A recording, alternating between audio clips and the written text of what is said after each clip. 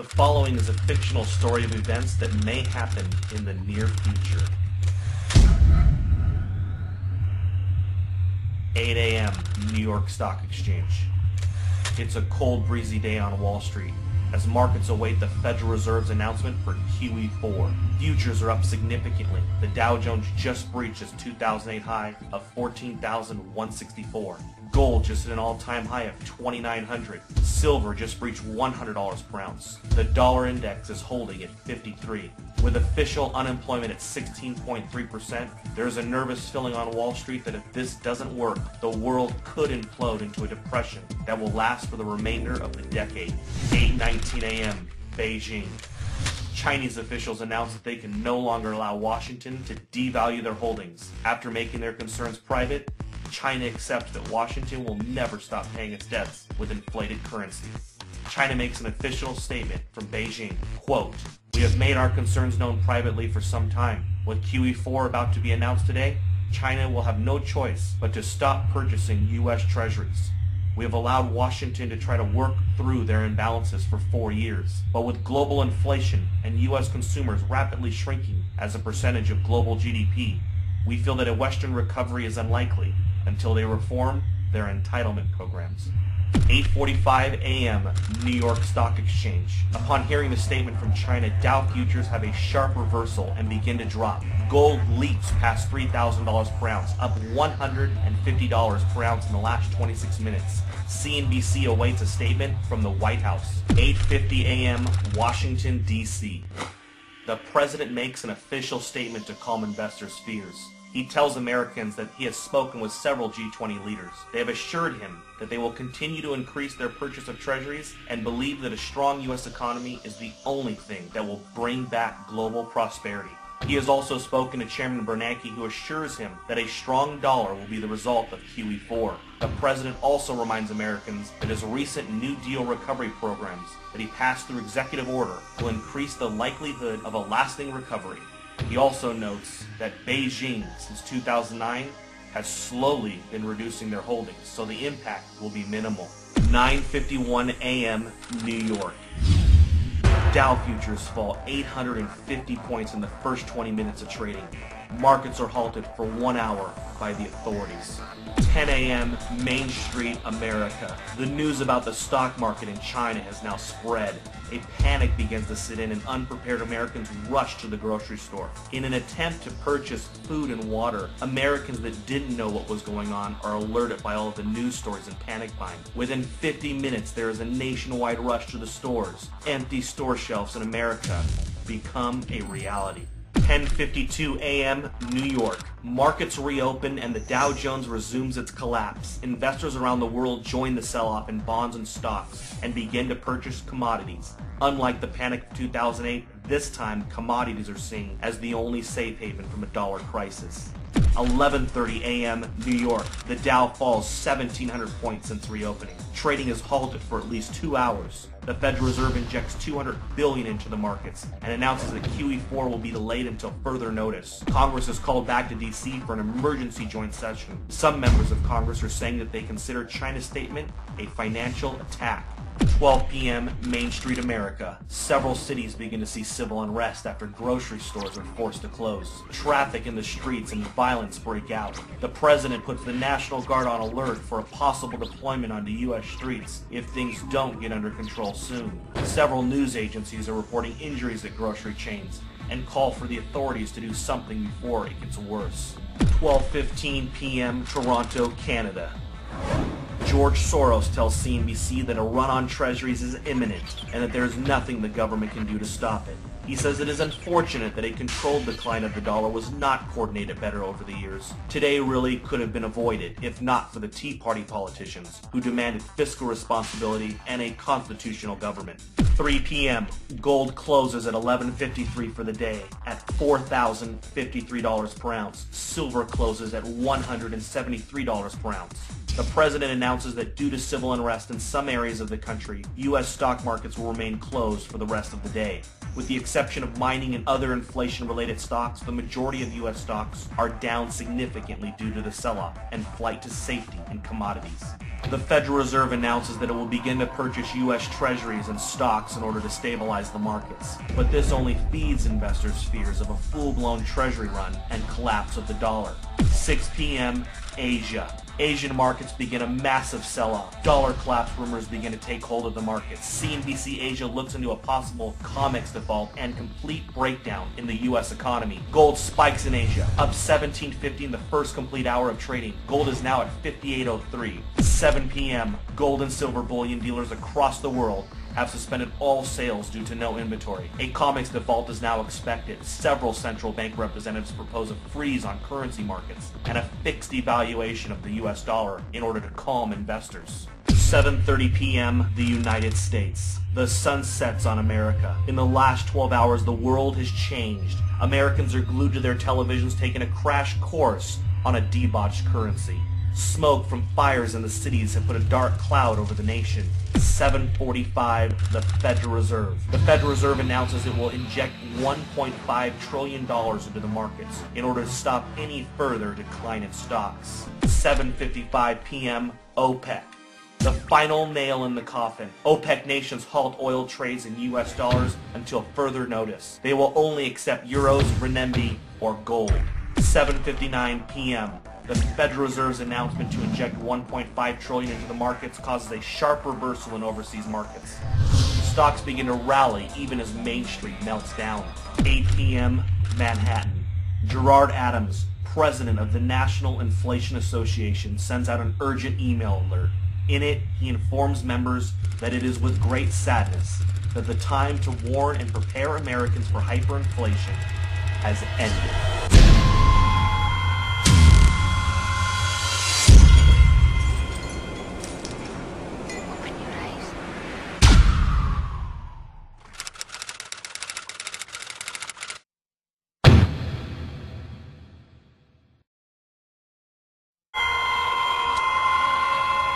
In this case of BP, it asked the state of Louisiana if it could drill in 500 feet of water, and Louisiana said it could. The federal government vetoed that and told BP it could only drill in 5,000 feet of water. Never mind that no oil company had ever cleaned up a broken well at that depth. And never mind that the feds had never monitored a broken well at that depth. And never mind that BP only needed to set aside $75 million in case something went wrong. The feds trumped BP engineers, and the feds trumped the wishes of the folks who live along the Gulf Coast, and the feds decided where this oil well would be drilled. When government says they are starting a new program under the guise of helping its citizens, it may sound well and good on the surface when presented positively by the mainstream media. But this government misallocation of money and resources always leads to unintended consequences. Let's start by taking a look at one recent government action that was positively portrayed by the mainstream media. Cash for clunkers. A $3 billion federal program intended to give consumers incentive to trade in older, less fuel-efficient vehicles for more fuel-efficient vehicles. The federal government felt that this would both stimulate the economy as well as reduce the nation's long-term carbon emissions.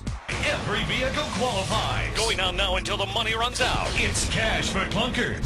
The government talking points that the news media reported were full of cheerful results. An opportunity for both consumers and car dealers at a time when the industry needs it the most. New dealerships saw sales spike. The average trade-in saw a 61% increase in fuel efficiency, and the Cash for Clunkers program stimulated the economy.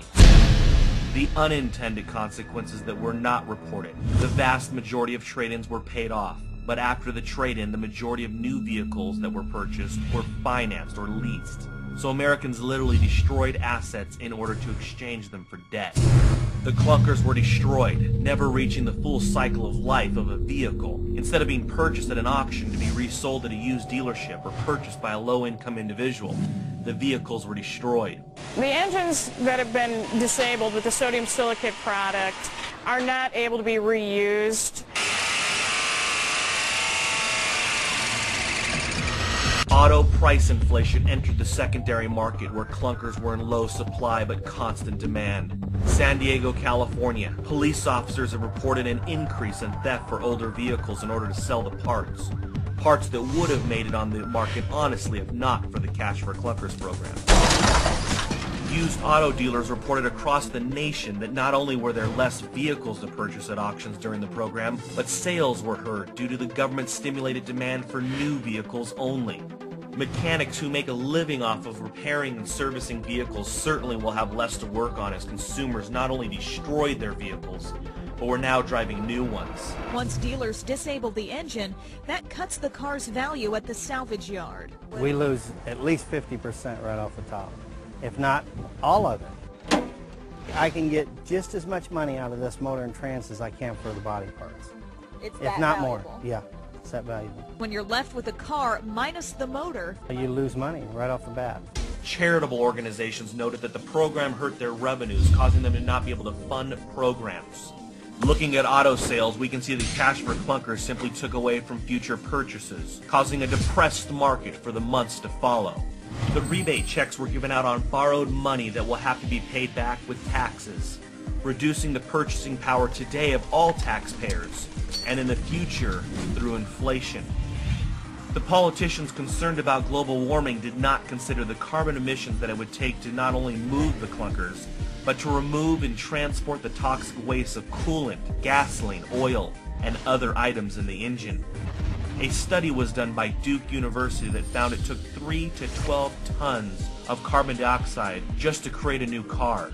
According to Duke, trucks that were purchased would need to be driven for 9 years in order to offset the clunker to new truck trade-in. According to Edmunds.com, the program actually cost taxpayers money. $24,000 per vehicle, not $4,000 as the government estimated. Out of the 690,000 purchases, only 125,000 would not have been made without the incentive of the rebate. One question that our politicians may never know is that if people did purchase a vehicle because of government help, if they are spending money on new debt because of government policy, have any of the Keynesian policymakers considered that they aren't spending money on something else? What would that monthly payment have gone towards? What part of the economy could have been naturally stimulated because of individual choice? Those industries will never know.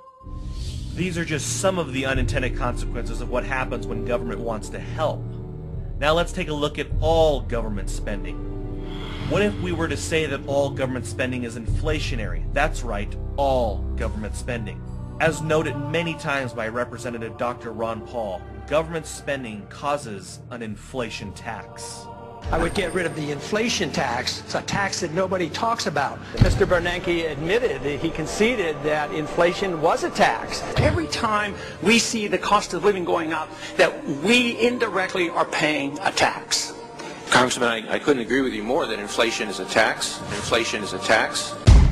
What would happen if FHA, Fannie, Freddie, mortgage deductions, and all government interference in the housing market was eliminated?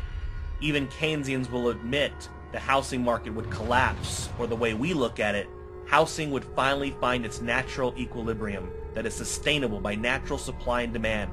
Simply put, government spending causes house inflation. Foreign wars making the world safe for democracy. Nothing is more inflationary than war, producing products in order to destroy them, not to mention what the CIA refers to as blowback.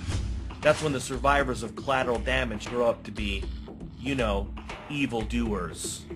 College tuition has seen a constant rise since government got involved. The government has created the worst type of demand for our colleges. The cost of behavior has been eliminated. Colleges today can raise prices without the concern of pricing out students because they know that the government will provide the money. What about regulations and all the employees that enforce them? Certainly they are helping the economy. Regulations force businesses to spend more on not doing business, not hiring, and not creating new services or products. Regulations, however, are priced into your health insurance, shoes, clothing, food, cars, homes, and pretty much anything you buy, causing prices to have a stealth regulation tax. Failure, however, is free and is also just. If a business charges too much or angers consumers, it will inevitably fail without regulations. However, with regulators like the Federal Reserve and the FDIC, we have recently seen that sometimes it's the regulator who keeps bad businesses in business. Or how about the Department of Energy? Their objective is to end our dependence on foreign oil. Since the creation of the Energy Department, foreign oil dependence has risen from roughly 50% to 70%. And when it comes to all their noble green energy regulations, the Department of Energy failed its own EPA audit in 2009. And then, of course, we have government insanity. Washington recently spent $2.6 million to train Chinese prostitutes to drink more responsibly. Road signs costing $300 each are being placed at construction sites to alert motorists that their tax dollars are being spent. And the U.S. Forest Service is spending $554,000 to replace broken windows at a Mount St. Helens visitor center that has been closed since 2007, and they have no plans on reopening it. According to the GAO, duplication programs have run amok in Washington, with 342 economic development programs, 75 programs funding international education, and 72 safe water programs, all with the same duplicate objections. The GAO also classified nearly half of all purchases on government credit cards as improper, fraudulent, or embezzled. What's improper? iPods, Xboxes, jewelry, liquor, mortgage payments, gambling, internet dating services, and vacations. Did we mention that government workers make more than the private sector? Good thing they have the tax dollars to go to the Ritz-Carlton to look at government waste. Government spending causes an increased demand, waste, fraud, and price inflation. Please, the next time someone asks the government for a solution, consider the consequences.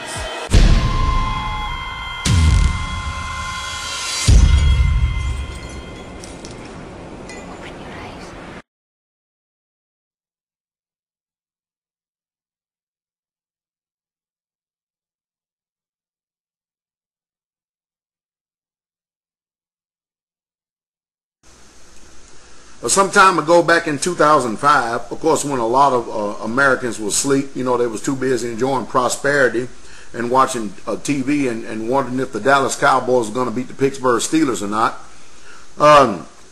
Our government was busy trying to nationalize an ID for everybody here in America. And I have another news source here, and this is the headline. Let me put it up there. You see what it says? In less than 90 days, you will be required by federal law to carry a national ID card. Now, this is where we start getting to the point right here where we're heading towards what the Bible calls the mark of the beast, or what people have coined as. I'm going to read this article here in its entirety to let you know that these people in office today, these so-called elected officials and representatives, they have no plans whatsoever at all to keep you informed about anything that's going on. They want to pass all this stuff, and then they want to send a Gestapo police force out to murder and kill you if necessary, in case you don't comply with their acts, because they passed their laws. And it's something. But I'm going to read this article in its entirety because it's important for you to know this. Now listen to it real close. Even though no one on the Capitol Hill is talking about it, unless it is stopped, the provisions of the Real ID Act of 2005, Public Law 109-13, 119 STAT 392, through the Department of Homeland Security, will require the federalization of state-issued driver's license by May 11, 2011. This is the type of card that Nazis and the communists in the Soviet Union made people carry. The new card is disguised as the uniform driver's license with a biometric. Each card will store up to a gigabyte of personal data about the card holder and will contain a GPS tracking chip. So that means that the government will know everywhere you are at all times. No one is talking about this, and certainly this is something that the Obama administration would like to keep quiet. You hear that? They like to keep quiet. Nobody would like to get this particular message out. That's the reason why I'm talking about it here today.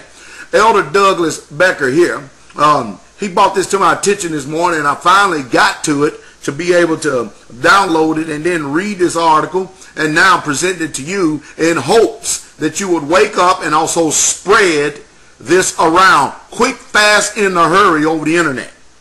Barack Obama's America is quickly becoming Nazi Germany. Did you ever think you would experience invasion? Big brother tactics in which uniformed officers ask, "Let me see your papers. That is your papers. Let me see your papers." I know Barack Obama doesn't care what the U.S. Constitution says, so we have to care and we have to stop him. If this battle is not waged and won by May 11th, 2011, listen to me real close, May 11th, 2011, the American people will be carrying a federal ID card that will double as a state-issued driver's license. You will need it to vote. You will need it to enter any federal building. You will need it to buy a plane ticket. And believe it or not, you will need it if you are stopped while jogging in the park or sitting on your front porch. Oh yes. And because it will be your driver's license as well, you will need it to drive your car. You may be wondering how in the world we could have allowed this to happen. We allowed it to happen because we are more concerned about terrorists, you know, which is, I wonder who that enemy is when they keep talking about terrorism. I mean, he seems to have no face, no nation. I wonder who he is. But anyway, we're more concerned about terrorists than civil liberties.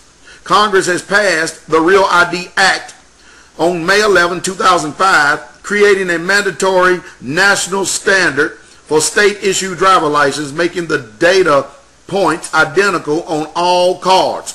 Real ID requires state driver's license authorities to use more stringent measures to verify Social Security numbers, birth dates, addresses, and proof of citizenship. And immigration status. The Act prescribes 18 separately security controls that states are now required to use when issuing driver's license. But the Real ID Act can be issued. The applicant must provide the following documentation. Number one, a photo ID that includes his or her full legal or birth name and birth date. Documentation of birth date, i.e. your birth certificate. Documentation of legal status and social security number.